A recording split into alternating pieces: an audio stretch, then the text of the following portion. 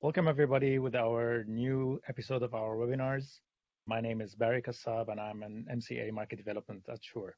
Today's webinar is going to be handling the entry or the basics on how to be using mixing desks. So a lot of the people have seen audio mixing desks. I know a lot of you are already using it. Maybe some of you have never used them yet. They're only using studio interfaces as in recording interfaces. Maybe some have used basic mixers, but today I'm gonna go through mixing desks in general, starting from analog mixers, ending up with digital mixing desks.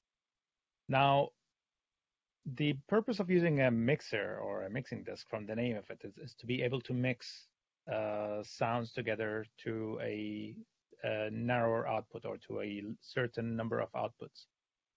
In most situations, it's either a single speaker in mono configurations or dual speakers as in a stereo configuration. Now, why are mixers sometimes hard to operate? Main reasons is that generally every manufacturer tries to do it their way. Every manufacturer thinks that he got the right logic to it. But in the past, at least 30 to 40 years, all the manufacturers agreed on certain configurations that is very similar to each other. So if you can operate a certain desk, you find yourself able to operate more desks than before. And the more you operate these desks, the more easier for you to understand the logic. There are still parts that are very conservative or very proprietary to manufacturers that they try to, let's say, do their own routing algorithm or their own routing interface. Some of them, they use a cross matrix kind of routing interfaces. Some of them would use a drop-down menu. The other thing is that makes digital mixers a bit more complicated than analog mixers is that what you see on the surface is not what you see in the hardware itself. So maybe the top level of the hardware, you still see the faders and few knobs on the top. But the thing is, all these can be altered to be something else by flipping into a different menu. So what happens is that the same interface that you can touch, feel, and use will be a totally different interface because of the ability to maneuver that and to manipulate these encoders. So a lot of the new digital interfaces right now, they are called touch surfaces. And the actual mixer is a software that is under the hood. So that kind of touch surface is just like a controller. So people who know what MIDI controllers are, the MIDI controller is not really a keyboard in terms, it's not really a instrument. It's just a encoder that the computer understands and then can translate that into a sound from the sound interface. So a MIDI controller is just a touch surface. And then through that controller, you can manipulate all these buttons and keys to be something else. Now, a lot of the modern digital mixers that are converting into this to become a touch surface or a control surface, and then the brain of that mixer would translate that into something else. But the bottom line is that all the mixers share basics that are the same. It can be expanded or it can be reduced. So I'm going to run that through today, in which by the end of this session today, everybody will be able to understand the logic of audio mixers, regardless if they are analog or digital. Okay. Now, already I started the presentation here, so let's carry through this. So let's start with analog mixers. You know, I've chosen this picture today because it reminds me of the days when people used to ask me, do you know every single button and knob where it goes to? And of course, obviously the answer is yes, because it's all the same. But you know, for people who are starting in the industry and they're like still fresh, it feels like you're in a cockpit. So the logic of this, when it got analyzed and broken down into small segments, it starts to make a lot of sense to you.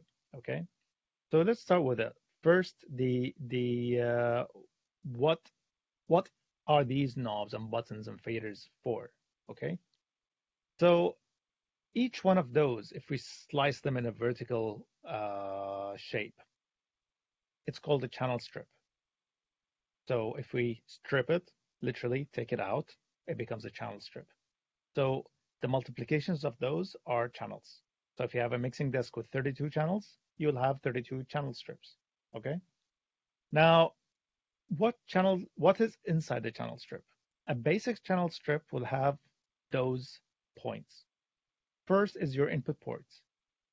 This is where you plug in your microphone, your instrument, your audio source into the mixer. So it could be a TRS jack, which is something that looks like this, 1/4 inch. It could be an XLR. Usually it's the 3-pin kind of jack or plug, which is a balanced cable. Usually the jacks that goes into your mixer is a TRS, so it's a balanced jack and it's not a unbalanced. But if you plug in an unbalanced jack, it still works, but of course you're not gonna eliminate the noise anymore, like what we said in the previous webinars. So this is your input port. Additional to the input port, you have something called the insert patch. The insert patch usually is a TRS, and usually it's unbalanced. What happens here is that it is a point where you can interrupt the input signal and send it out to an effect unit and bring it back in again to continue the signal path. So what happens is that you have a tip ring sleeve TRS. One will be sending the signal, one will be receiving the signal, and the shield is shared on both of them. This is very useful in the old days because in the old days, mixers did not have any effects on board. The mixer was a very pure analog mixer. The only thing that it had on board in terms of an effect was an equalizer. Okay. And when I say equalizer, it was a parametric equalizer, just like we explained in last week's webinar. Now, after you go into the insert patch, back into the channel strip, the first thing comes in the way will be your input gain. Okay. Now, some mixers would have the input gain before the insert patch. Some of them will have post. It's a manufacturer to manufacturer, but most of them will have that after the patch. Okay. Now, the input gain, as we mentioned in the gain structure webinar, this is where it dictates the sensitivity of your input. So based on how much signal you're getting in, this is how you adjust your input stage sensitivity and amplification level. After that, you get your equalization. Part of the equalization can be also a button, which is a high pass filter. If you're using a vocal mic or using a mic for the snare or for the toms, sometimes to save yourself a lot of equalization, you high pass filter it right away at 80 hertz. So most of the manufacturers, they agree at 80 hertz. Some of them will do 100 hertz, but I never seen anything other than 80 hertz as a high pass filter. So there's a button that goes right before the equalization.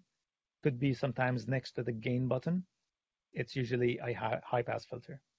Sometimes next to the gain, there's a button as well, which is a phase inverse. It's usually a circle with a sliced scratch that looks like a 0. This usually is a out of phase button that flips the direction of the signal. So if the direction is going up, it makes it go down on the mixer. Or in another words, if the speaker is going to go out of its place, the cone move out of its space with the same direction of how the diaphragm on the microphone is going. So if the diaphragm on the microphone is getting into a refraction of sound waves, so in that case, the vacuum will get, or the sound pressure will be less, so it'll be vacuum. So the diaphragm of the microphone is going to pop out, and the speaker as well will do the same thing. So when you flip the phase, it reverses the movement of the speaker. So what happens if there is, if the speaker is going to be creating a pressure when the sound pressure in the room is getting increased, it does the other way around. So that kind of idles the sound pressure level in the room and causes less feedback. On the other hand, if you're miking the same source from two different directions, one of the microphones has to be out of phase. Otherwise, they will cancel each other. So when you're miking a snare from the top and the bottom, one of these microphones has to be out of phase. Now, there is a Shure accessory that flips the phase. It looks exactly like this adapter. So it has two kind of plugs. It goes in the way of the into the XLR. So you plug in your XLR into this, and then the other side goes into the mixer. So if your mixer doesn't have a phase inverter button on it, you can use one of the Shure accessories, which is a phase inversion accessory. Now, after that, which is part of the basic part of the equalization and the end of the gain structure, we go into equalization. As we mentioned last week, the sound that you are capturing is not always perfect. The room is not always perfect. The instrument is not always perfect. So you need to have equalization done on them. So the equalization here is, of course, varies from a mixer to another. It can be a basic bass, mid, and treble pots or knobs, and it can be as advanced as a paragraphic equalizer in some of the mixers. After the equalization, you get into a kind of a control matrix. Now that control matrix is different than your output matrix. This control matrix here allows you to send that particular channel to different auxiliaries. So when you send these specific channels to different auxiliaries or effects, so usually they are on top of each other, it can be as low as a single auxiliary and a single effect, or it can be two auxiliaries only, or two auxiliaries with one effect. Depends on the mixer you're using, on how basic versus advanced it is. So what happens is that in this stage, you can control how much you want to send that particular input to an auxiliary, if it's going to a monitor or in your monitors, or how much you're going to send that particular sound to the effects unit that you have, which is connected then to your main outputs. So you want to put in a reverb or a delay or a flanger, chorus on a vocals. You control how much you want to do that on every designated auxiliary. This is something you need to have done previously to your connections. So before you set up your mixer to be connected to your inputs, you need to set up your effects, so you know which aux is referred to what. Finally, here we have your output control on the channel strip, which is the known fader that we push up and down. On top or next to it, you also have your group channels, which controls this. Here is where you select your proper output matrix. So which output group is going to go to which, or which output port is going to be relevant to that input. So this also varies from a mixer to another. Most of the mixers would have something we call a VCA, voltage controlled amplifier, or in digital mixers is called DCA, digital control amplifier. It is the same thing, which you can group your outputs. In analog mixers, you have numbers. So you have group 1 and 2, and then you have 3 and 4, 5 and 6, 7, 8, depends on how many groups you have. But most of these small to medium mixers would have at least 2 group outputs. This way you can segregate your channels before it goes to your master output. So once you engage that in, then this group will control the output other than going to the direct output. Sometimes we use these groups on analog mixers to add more power. So if you don't disable your master, so you have, let's say you have 3 buttons, your master button, and then you have your group 1, 2, and group 3 and 4. So if you engage these groups, in addition to your output, you add more power to those outputs. So what happens here, it helps you in not crossing the gain level. So you do not add more sensitivity. So it's a trick that a lot of the engineers do in the old days on analog mixers, but also can be done in digital as well. So this is a basic breakdown of a channel strip. Now, a channel strip looks exactly like this. As we can see, a multiplication of these channels. So for example, here we have 6 channels. So this is, let's say, a 6-channel mixer. Each one of those would have a channel strip that looks like this. On top, we have the input. Sometimes we have a linked input with a different input impedance. So this helps you having an ability to accommodate high input impedance. The normal XLR or microphone input is rated at 600 ohms input impedance, while a example of using a guitar input that is in the multiplications of kilo ohms. Usually it's in a rate to 1.5 to 2 kilo ohms, maximum 10 kilo ohms. Then we have our patch, which is the insert patch. So that is the first top. Right after that, we have the sensitivity or gain adjustment. After that, in some mixers, they have a compressor knob, and it's a very, very basic compressor knob. I know Yamaha mixers have a lot of these and some other manufacturers, but let's ignore that, which is right now exposed here. Next to the gain, we have the high pass filter button, which is the gray square. And then below that is the equalization, which is bass, mid, and treble. Some mixers would convert that to be a simple parametric EQ, which controls only the mid frequency. So you have an ability to sweep the mid frequency only. And some of them would add even furthermore 2 mid frequencies, low mid and high mid. So bass, low mid, high mid, and then treble, and you can sweep those. But you cannot control the Q factor. So you cannot narrow it or add more width to it. After that, you have your effects and auxiliaries.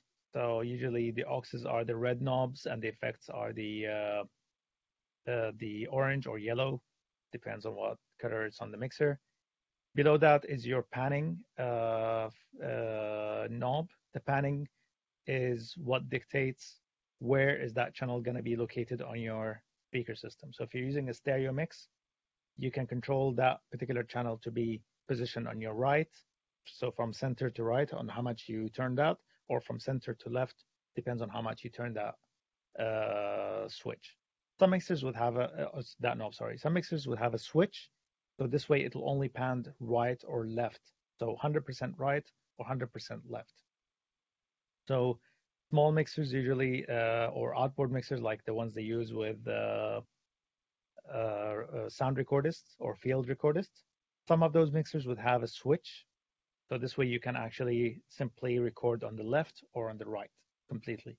Some of those will have a knob as well to control that, but it's the same concept. After that, we have the groups, channels, mute, solo switches. Now, the mute and solo switches are tools that an engineer needs to execute a mix either in live or in the studio. Sometimes when you have a lot of inputs, if you are unable to mute or solo the input, it gives you a harder day. Solo inputs only works on your headphones. So when you plug in your headphones, you are able to solo that input and hear it individually and know what's going on without disrupting or interrupting the output on the speaker. It's a very useful tool when you have feedback that occurs in the mix, or when you are unable to isolate that sound from the PA system because of the amount of sound mixed up between the live band performing on stage and the main PA. So when you solo it, you will hear exactly what the microphone is hearing on that particular instrument. You are able to dictate the solo to be PFL, pre-fader, or they call it AFL, after the fader. Okay, they haven't used PFL twice as in pre and post fader because it will always sound the same, PFL, PFL. So they use PFL and AFL after the fader. So usually these buttons are on the master section of the mixer where you control what the headphone output behavior is going to be. Same thing would be on the level.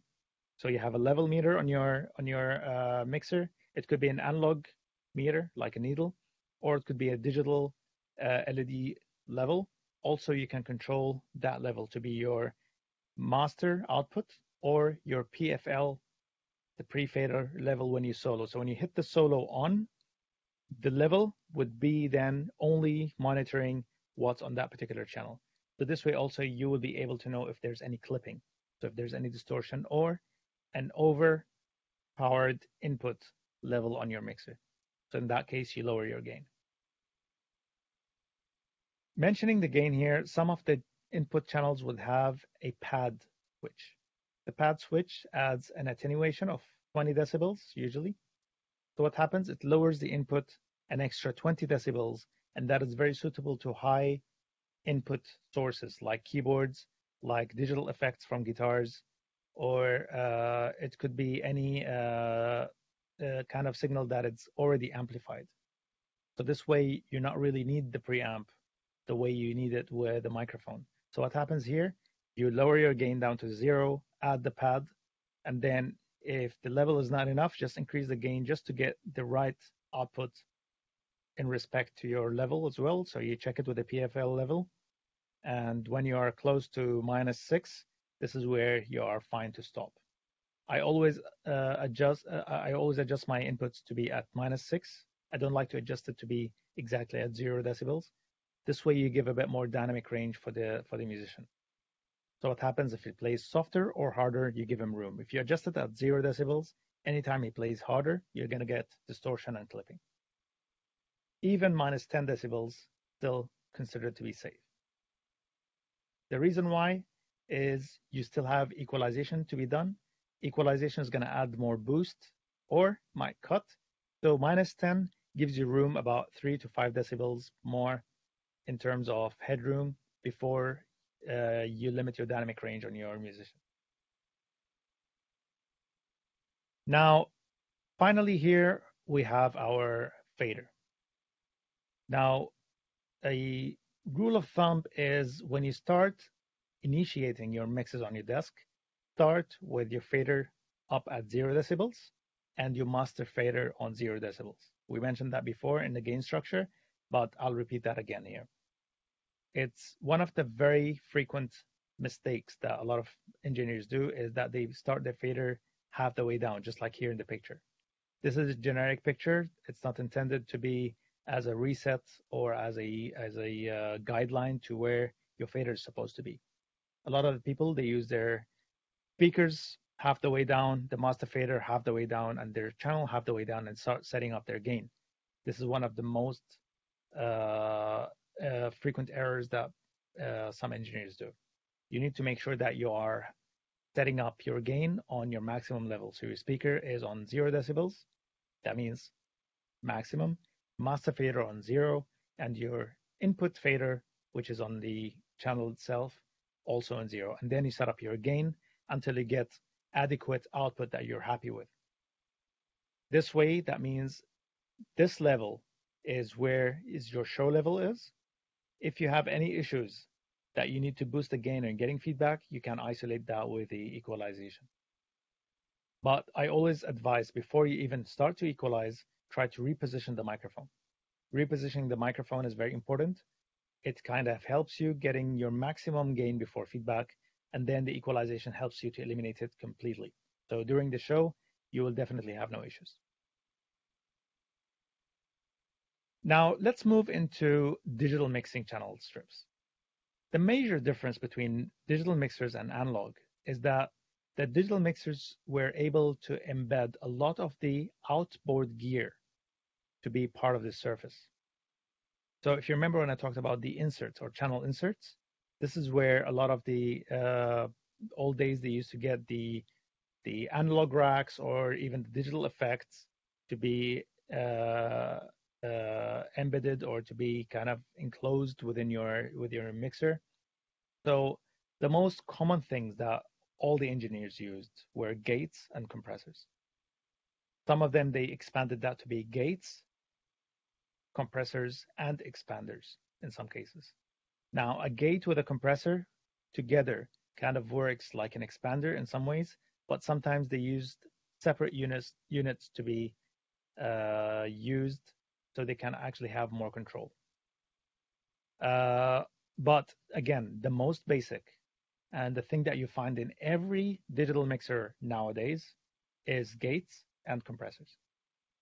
A digital mixer without gates and compressors is pretty much a very entry level unit, and in that case, I would not even find it useful as a digital mixers. But today, I find most, if not all, even small digital mixers to have gates and compressors on. Now, I will demo that on my digital mixer here that I'm using. So I'm going to bring in the control interface for that digital mixer. This channel here on mic number 1, this is my microphone I'm using here. It's a KSM8. So once you select a channel here with a mouse, it will open me the relevant window that controls that channel.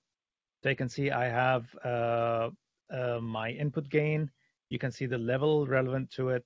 You can see the compressor behavior. So I have a kind of a bit of a compression added to it. So when I step away from the mic, I will not get any kind of a loss in audio since I move sometimes to bring something from the table. And there's a very minor equalization I've done in the room here. Now, that here on the top is very much showing me parts of my channel strip. But what I'm seeing here is a typical channel strip that I've explained previously in an analog mixer.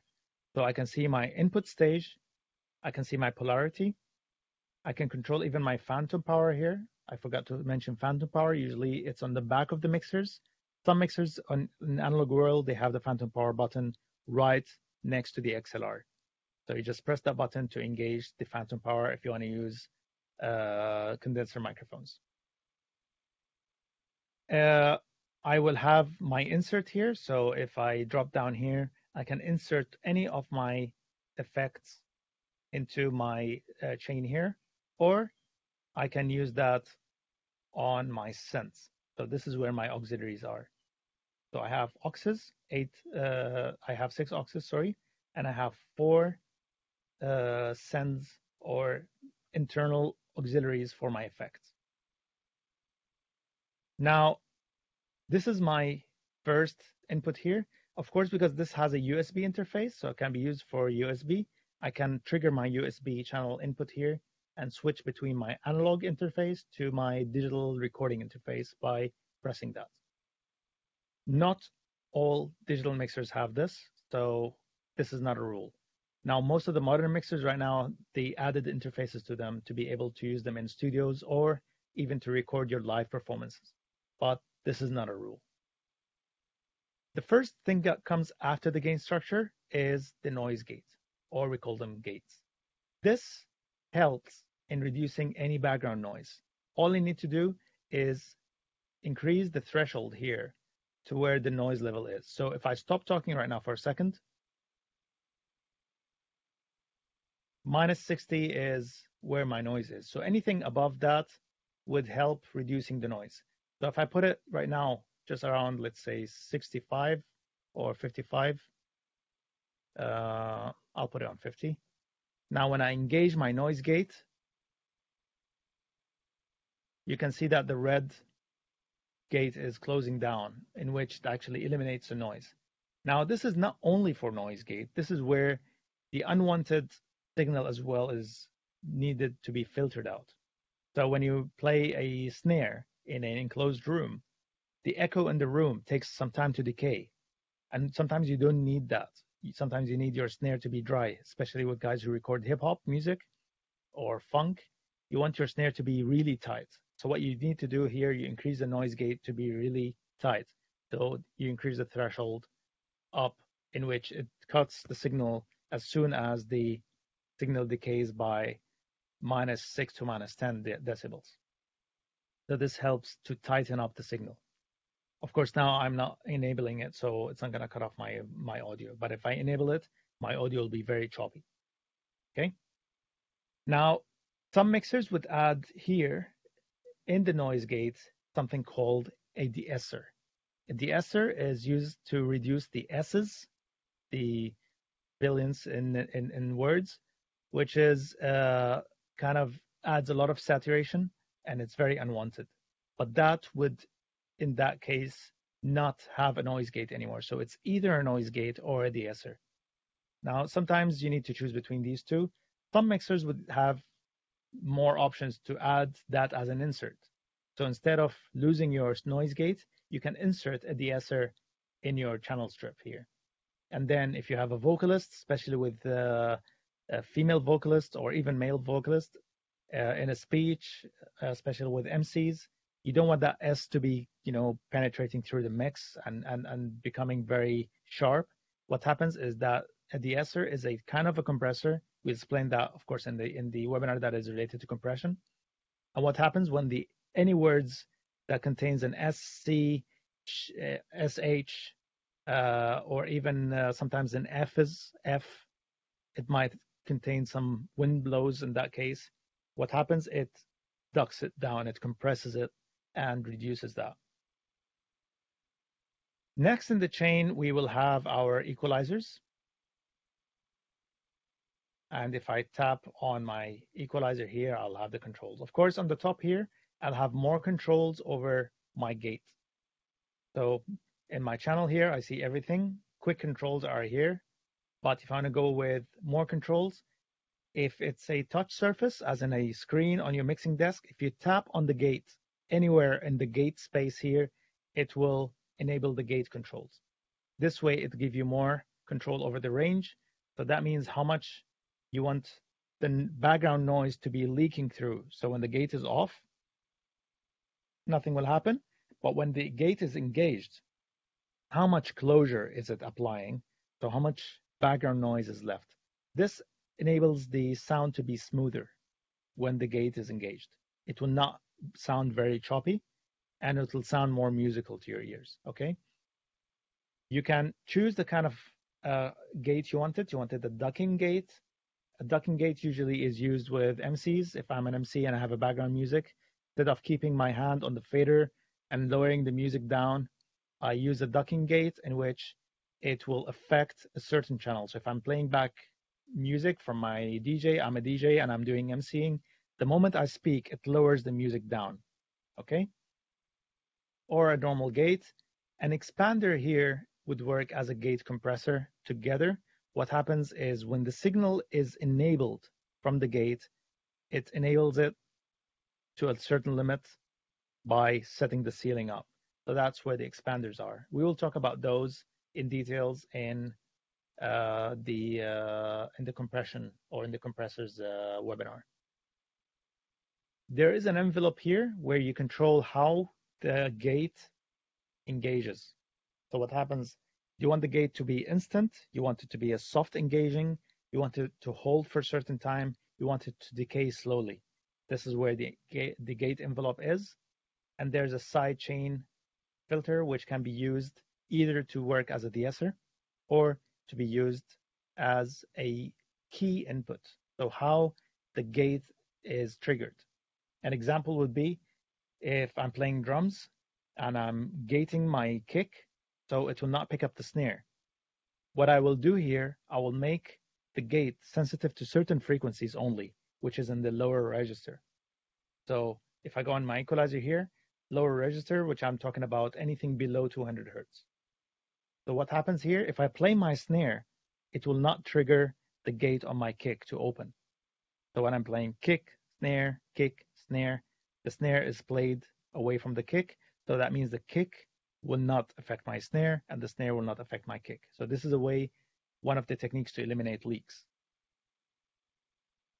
Going back to the channel strip in the digital world, we have now the equalization.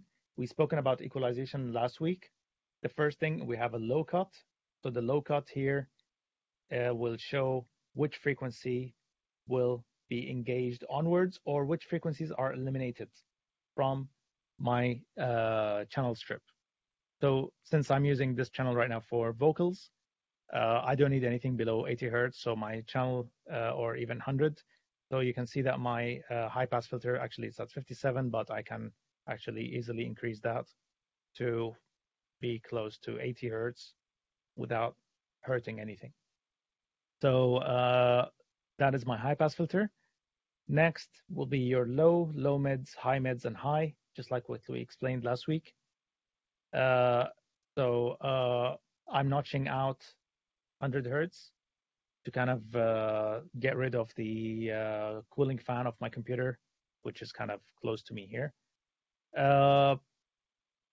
And aside from this, everything else is super flat. I can actually increase the highs just a little bit to add a bit of sparkle to my voice, maybe. So it'll be more clear in that case, or I can just keep it flat without anything. Now, since I'm using a KSM8 and a KSM8 is a flat microphone, I would actually keep the highs slightly up by a few decibels, and that would not hurt at all. Now, that is the equalization part. You can enable the real-time analyzer, RTA. That will show me how the frequency response is going on. Not all the mixers have these, but most of the modern mixers, at least in the past 5 to 6 years, they have an RTA analyzer on them. Some of them would have a control over a pre or post. So this is the pre-RTA, this is the post. And some of them would have even the spectrum. So spectrum real-time analyzer. This way it will show me the signal strength at certain frequencies. So those are in red.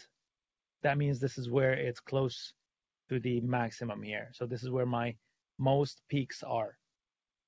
But that can be a bit confusing, and usually in terms when you have feedback, so when you have a certain tone, the RTA would show that in a fixed peak, so it's very easy for you to slide your EQ on it and cut it out.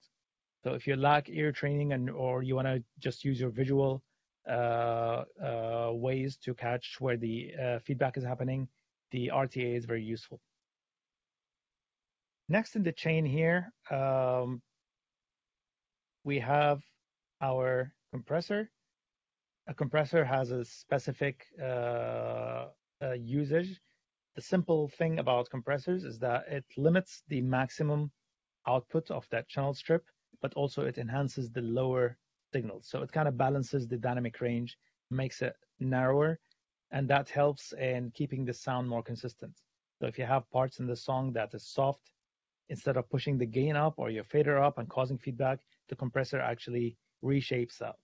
But whenever the musician plays normally or hard, it also reduces that. So the compressor is a way to control dynamics. You have ability to control the mix between no compression. This is without compression right now, and this is with the compressor, 100%. I can use a balance of 50-50. So half compression, half dry signal. So this way it keeps it more smoother. You have presets to use with certain instruments. So let's say I'll switch to that channel right now. I have a kick. I can just put kick and say, yes, load that compressor here. It automatically loads a preset that is suitable to the kick, and then you can start tweaking that.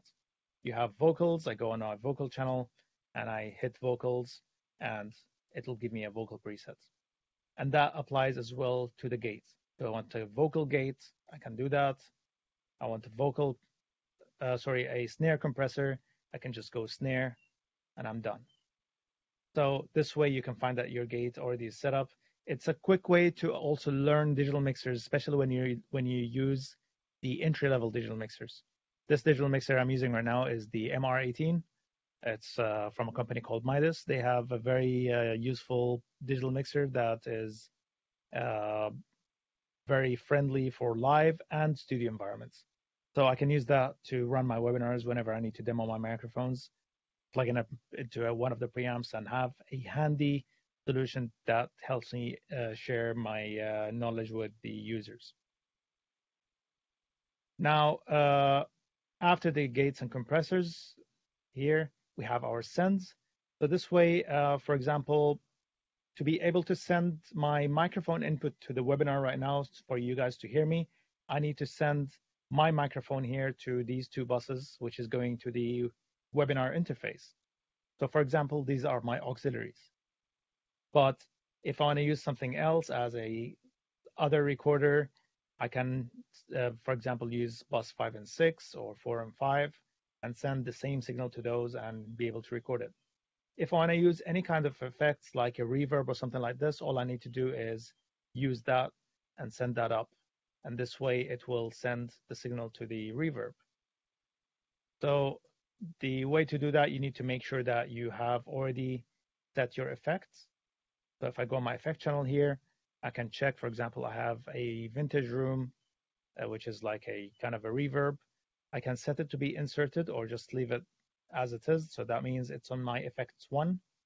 If I put my effects one up, so that means this is how much of my effect is going to my main channel. But now if I select my effects here and increase the amount of effect and increase my effect output here, this way it will go to the effect unit and it will be engaged on the output. Once I disable it, it's not going to the effects anymore. Now this is, of course, you need to make sure that your sends is engaged as well. So that's a separate topic here, which is the effect and how to use effects. So we'll have also a dedicated webinar to talk about effects. So this is where the sends is. And finally, you cannot use that in a matrix form or just use that in a normal form. So you can do also pre and post fader. So that is something quite important, is to select where you want your effect to be from. Most of the times, post fader is doable. So that means depends on how much level I have after my fader. Now my fader is down here because I don't want my speakers to feed back into the microphone here. So I lowered it, but you can see that my effects is post fader, but my other sends are pre fader. Okay, so if I go back to my main here and let me just go back to the effects. Okay.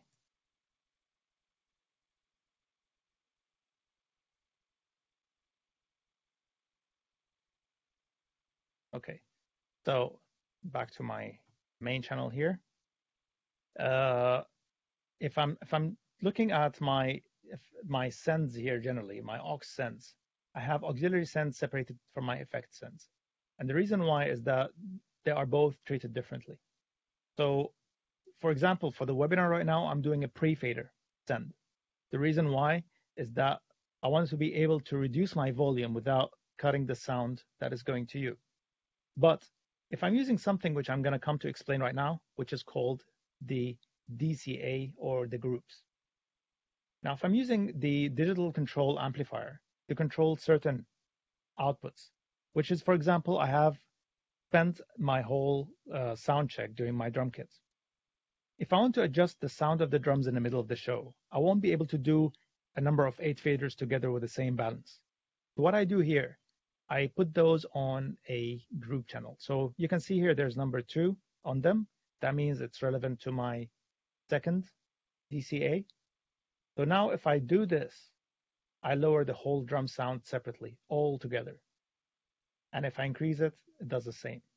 If I go on channel on DCA number 1, this one, this is only for instruments. So that means, let's say my keys and bass will be controlled separately from the drums and vocals. But then if I go on DCA number 4, this will control the vocal group. So now if I reduce this, it will reduce the vocal group separately.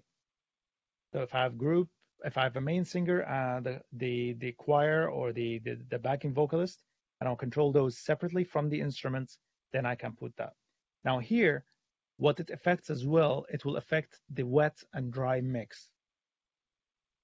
If you are sending a post fader to the effects. So if this is my effect here and I'm sending a post fader, of course, nothing is going to happen right now because it's a post fader. But if I do that as a pre fader, that will change completely. So now if I go back to my sends here and I select that to be, you can see here, they are segregated.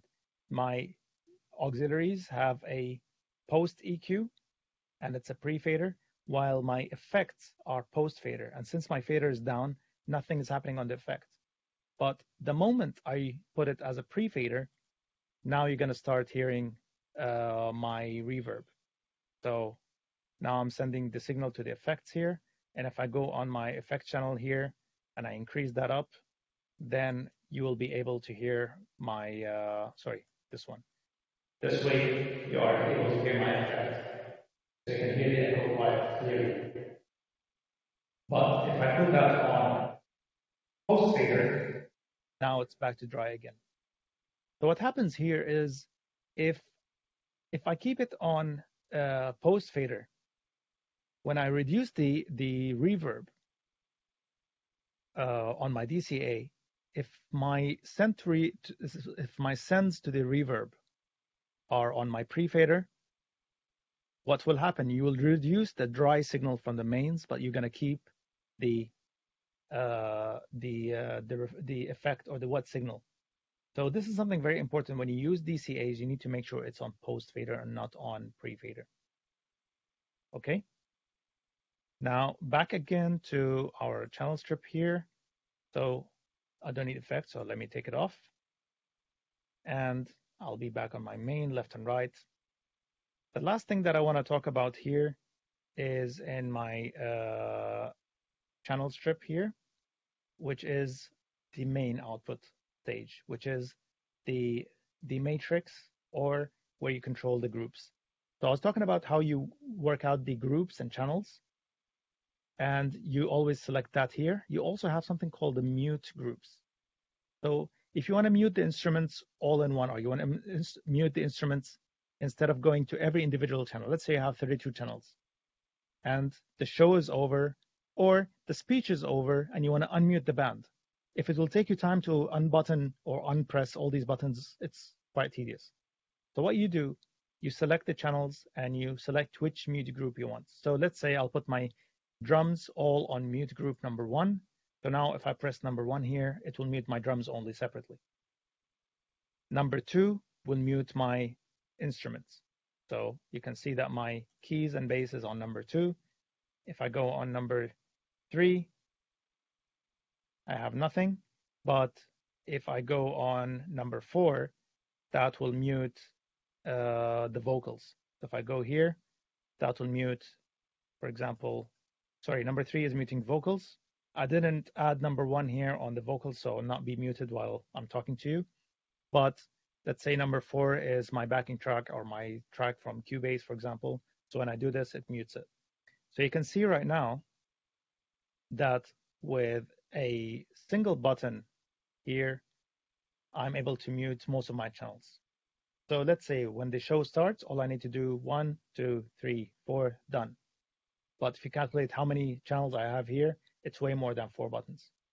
Same thing, I can access my DCAs, which is my main group channels, right away from here. So what happens here, it eliminates a lot of flipping in the pages. So instead of going flipping and wondering where your channels is, because most of the mixers do not have a space to accommodate all your faders in front of you to be able to visually see them.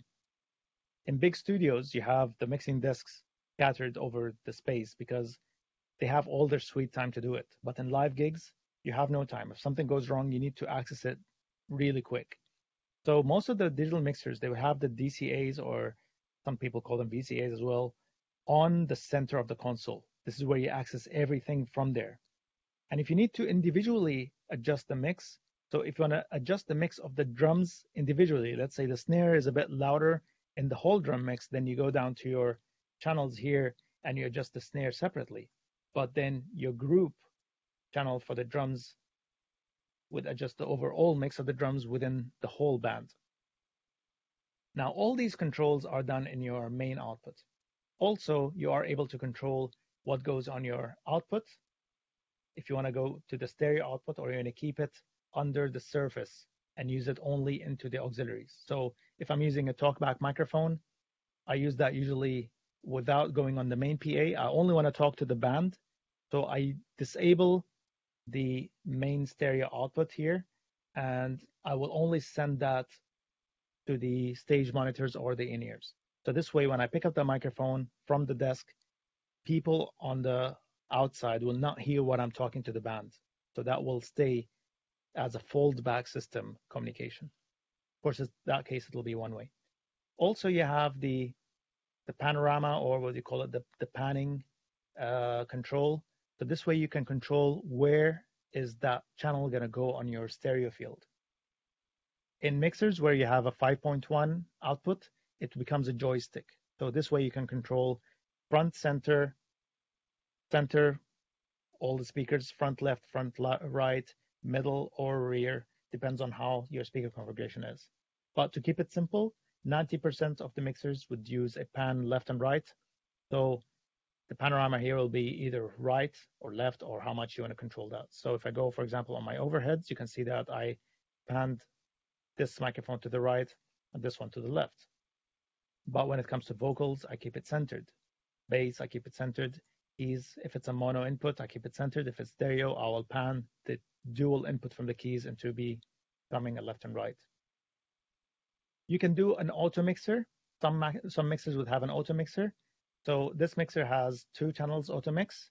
So let's say we have 2 vocals. I want the computer to, or the mixer to be able to mix those without an overlap. So whenever the speaker is done talking, I want to mute his channel.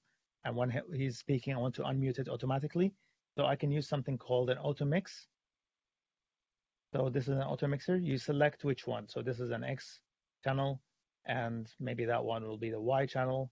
And then in that case, the auto mixer would automatically mix these.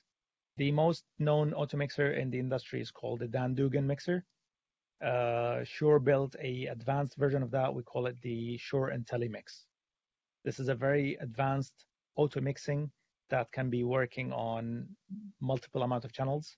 So if you have 8 microphones for a panel, it's very hard to control those in a normal situation, keeping your hands on the fader, lowering that speaker who is over, increasing the one that speaks. Keeping an eye contact is very hard. Sometimes you need to watch a video screen. So an auto mixer works really best in that case. One thing that is also known in digital mixers is that you can have the ability to have a level control. You can see your inputs, your outputs, where the levels are setting. You can check your solo as well. So if I'm soloing my channel right now, you can see the solo level, which is your PFL level, okay?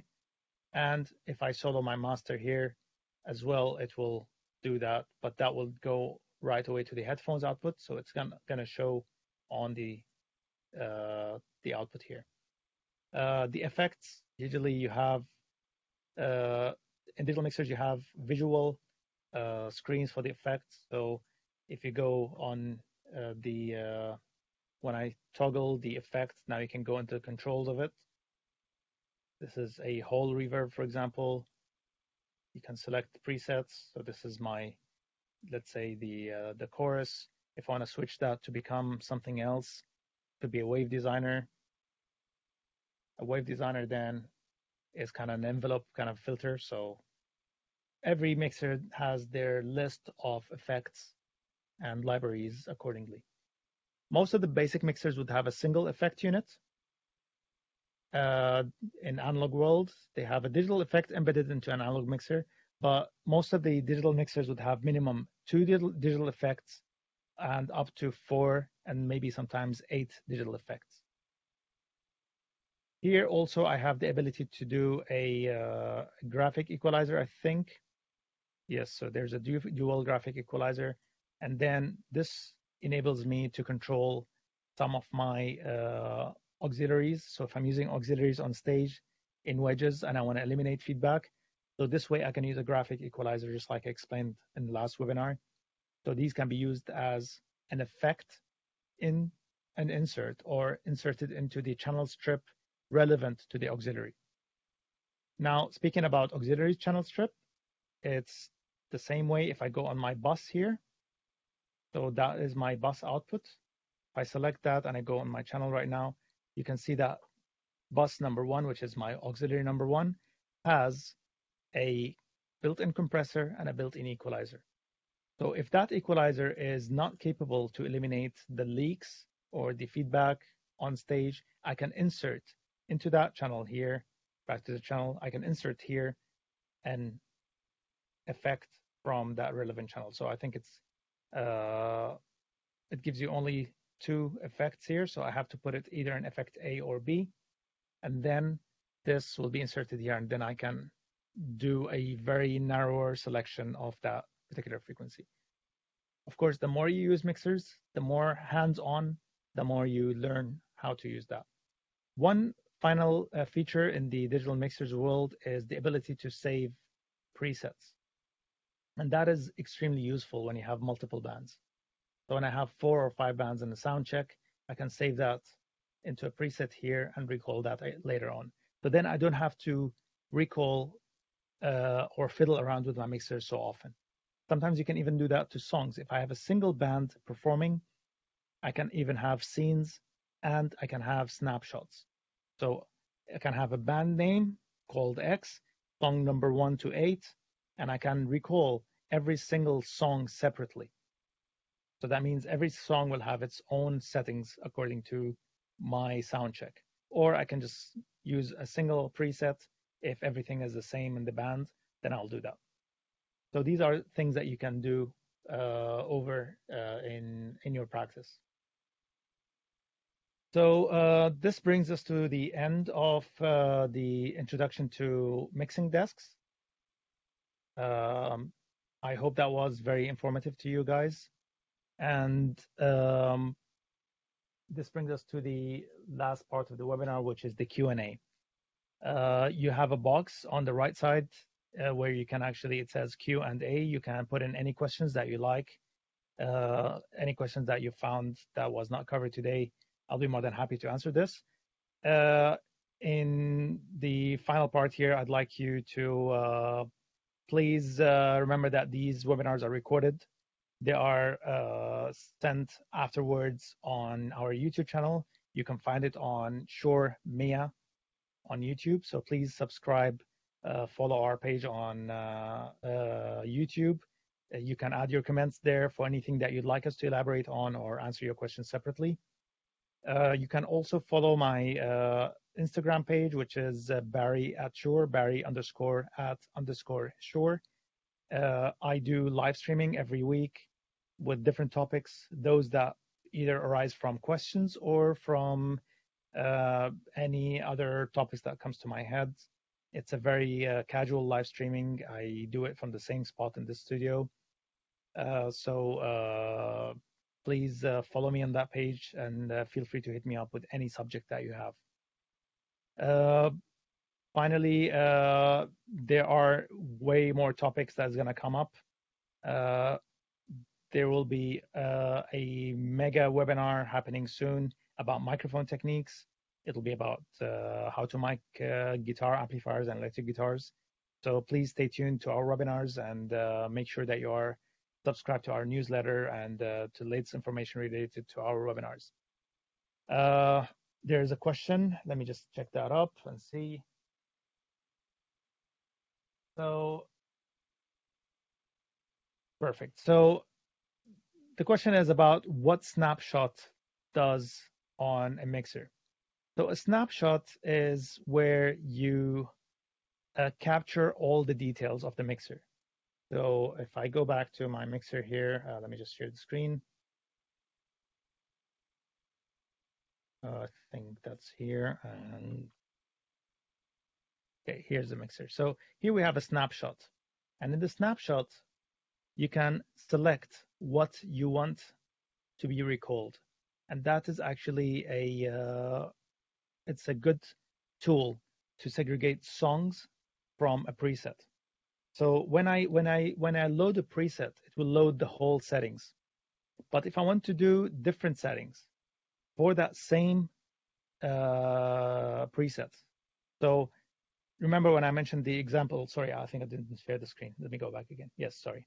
So this is a snapshot. So this is my mixer here. I can save that as a scene or a channel preset. So let me see. I saved it as a scene. Okay. So that means I've saved it as a song. But if I want to load a whole band, okay, I will save that as a snapshot. And within the snapshot, I can change the scenes. So it's like a sub preset to that global preset. Back in the days, mixers had only scenes. You cannot do snapshots, okay? Or it only had, sorry, it had only scenes and not snapshots. But later on, some mixers had the 2 layers of recalls. So you have the scene, and then you have snapshots within the screen, within the scenes. So that means if I have 4 bands, then I have 4 scenes, and each band can have separate sub presets for every single song. So you can simply call it a sub preset, and you can just segregate between them. Every manufacturer does it differently in the way you recall or load those. Some manufacturers do backups. So if you lost power or somebody messed up with your saved the scene or snapshot, you can recall those from backups. That is quite useful. In this way, you will not waste any of your sound checks. So hope that answers your question. Are there any more questions?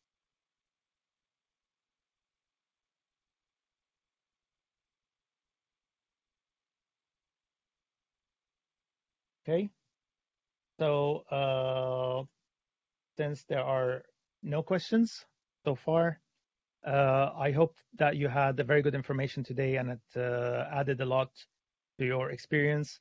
For those who feel a bit confused about mixing desks, I strongly recommend you to visit any place where they have whenever shops are opened, hopefully, or when studios allow musicians to walk in and kind of do their sessions.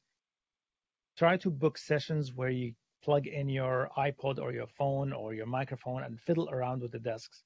This is the most valuable time that you can get into mixing desks. The moment you start sound checking or working with a band or recording, you are in a panic mode and you do not want to mess further with the desk, especially if you're not used to it. So you step away from fiddling with that desk. And with the idea that there are presets and there are snapshots or call a fail-safe preset for the desks, you have nothing to worry about and changing anything. You can fiddle around with whatever you want, and anytime you feel that you are lost, you can recall the channel to default and you're back again to where you are, and you can maneuver again and navigate where you went wrong. So I hope you guys had a good day, and until the next webinar, I hope you stay healthy and safe. Take care and see you soon.